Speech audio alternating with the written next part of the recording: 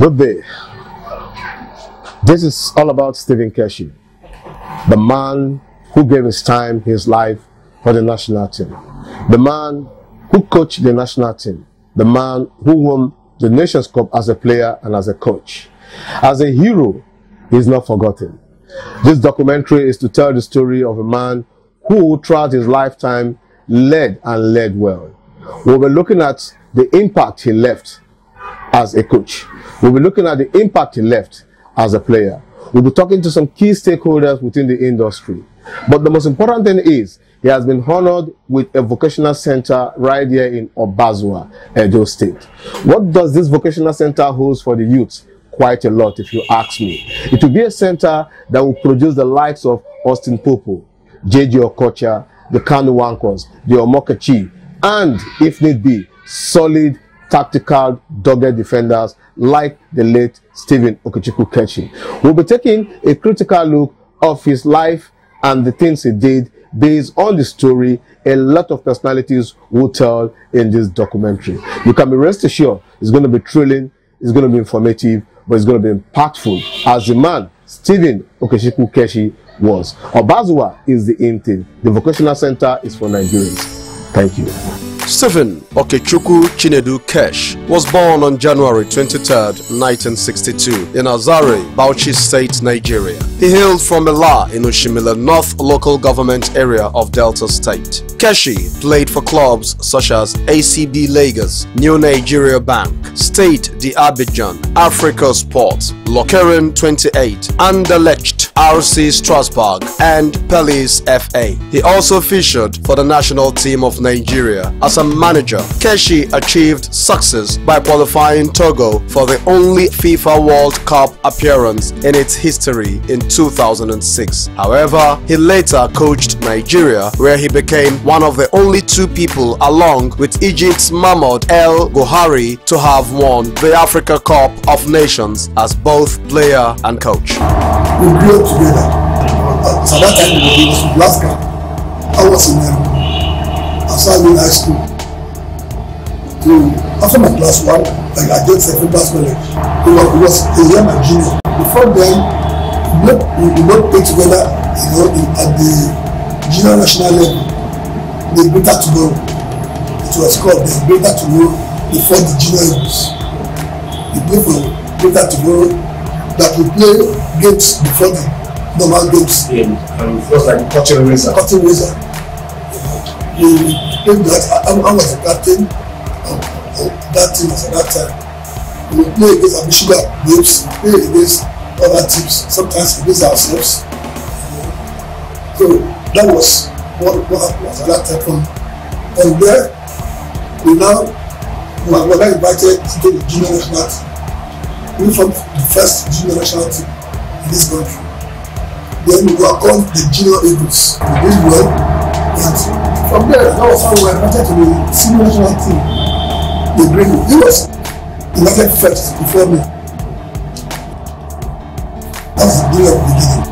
Keshi had his early education at St. Paul's Catholic Nursery and Primary School, Apapa Road, Lagos State. He proceeded to St. Finbar's College, Akoka, Lagos in 1976. He subsequently received his high school certificate at St. Gregory's College, after which he earned a degree from the University of Lagos. During his playing career, Keshi earned 60 caps for the Nigerian national football team, making him the nation's second most capped player at the time of his retirement. He represented the country at the 1994 FIFA World Cup and the 1994 Africa Cup of Nations, captaining the Super Eagles to victory in the latter.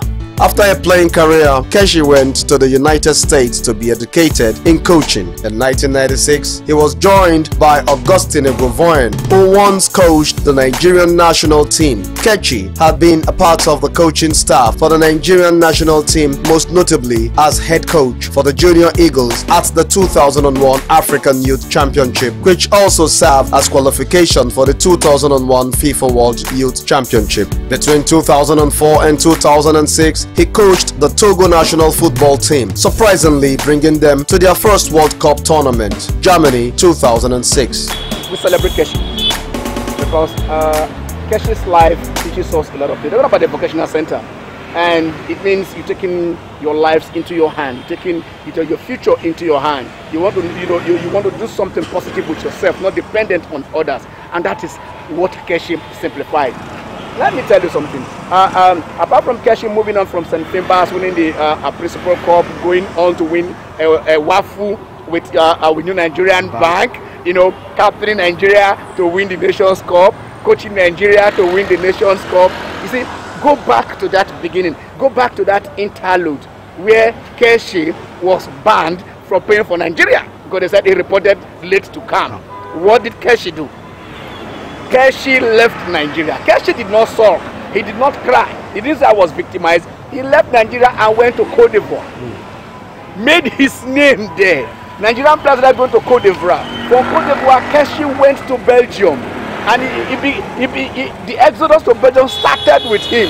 So here is a pace setter. Here is a guy who said, I can take my destiny into my hand. So whatever legacy to be looked from that angle, that here is a man who never bowed.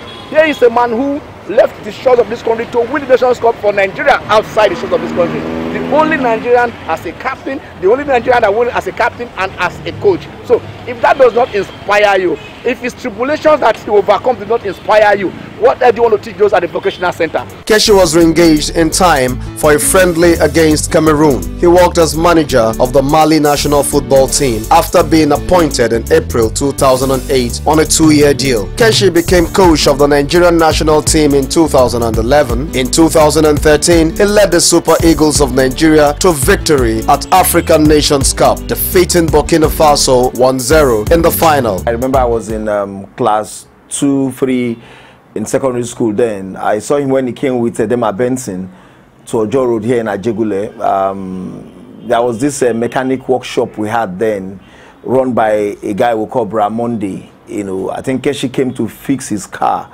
So, the euphoria that greeted his arrival was, everybody was just like, see KESHI, see KESHI, see KESHI. I mean, I was just coming back from school, hanging my bag with my shorts. And I just saw him, I waved at him and he waved back. Man, it was as if the president waved at me, because then KESHI was a big name, and I think ever since then, as a young schoolboy, I was always going to the stadium to see his games. Up to when we had these World Cup qualifiers. I remember there was this game, he was on the bench, I was just staring at the bench. He was putting on his Strasbourg jersey and track. I remember that game vividly well. And the game, we were down. I think it was against Cote d'Ivoire. They were leading us 1-0. And before you know it, KESHI just beckoned on Vesterhoff, said, I want to come in, I want to come in. Immediately KESHI came in. The defense was stable. He was directing like this, His actions, he was like this, and then I know, yes, this is a real boss. He's a big boss. Yes. And I also remember the game against Tunisia. Then we needed that game to qualify. He scored the winning goal that took us to the World Cup.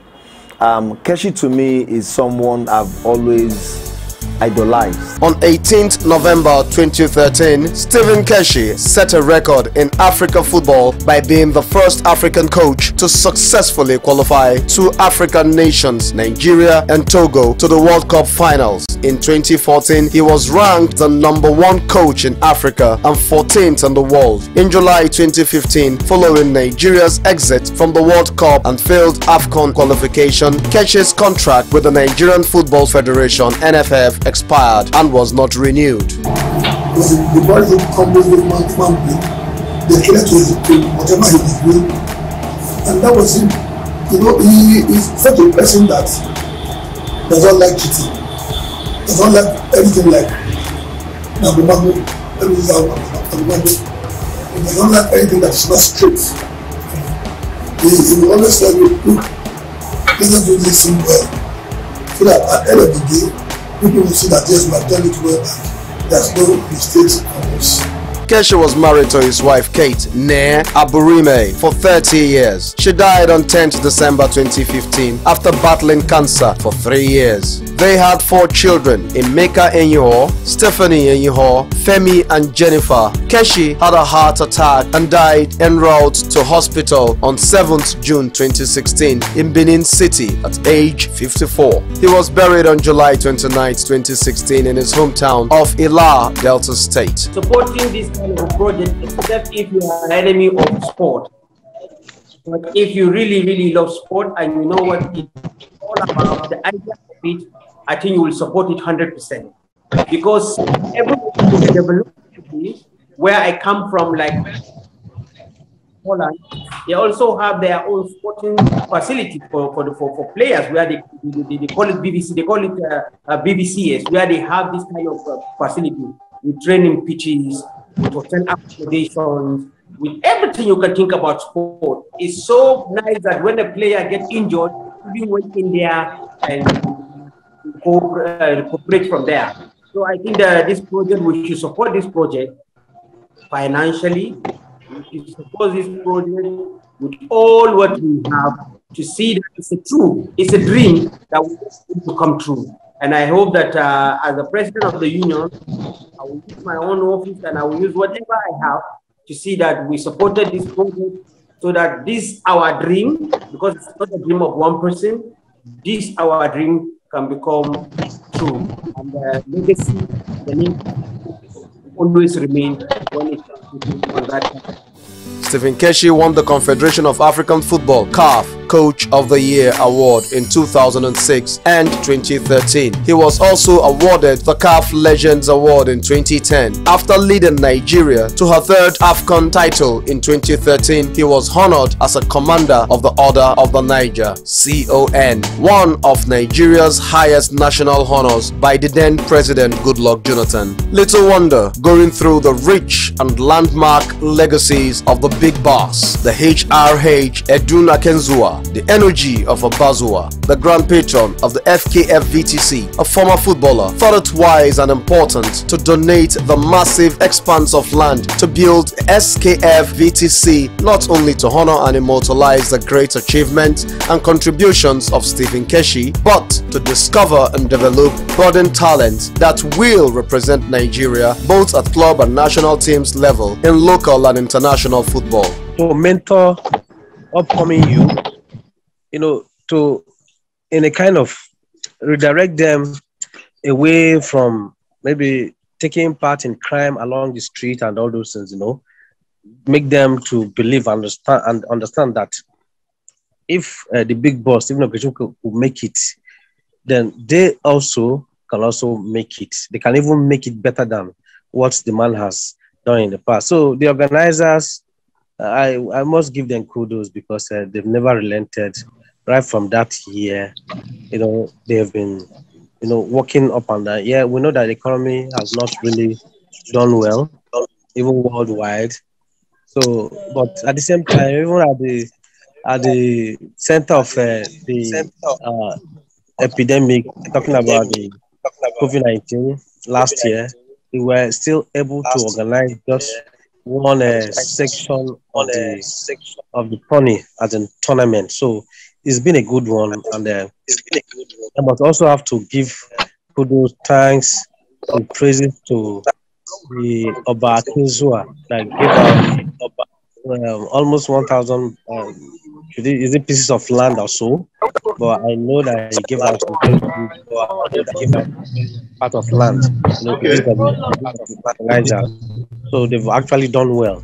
Okay. The Stephen Keshi Football and Vocational Training Center, SKF VTC, Obazua, was established as a sports and vocational training center. It was conceived as a public-private partnership project aimed at immortalizing and to preserve the legacies and contributions of the late football legend, former Super Eagles captain and coach Stephen Okechukwu Keshi, aka the Big Boss, who passed on to greater glory on 27th of June 2016 in Benin, Edo State, Nigeria. In line with its objectives, the SKF VTC has put in place plans to organize the 4th edition of the Stephen KESHI Memorial Lecture, a major feature of the activities heralding the Stephen KESHI Annual National Under-17 Football Tournament. It will also serve as the most veritable platform to unveil the plans for the fundraising game stroke dinner to raise funds for the SKFVTC development project and the 4th edition of the Stephen KESHI Annual National Under-17 Football Tournament.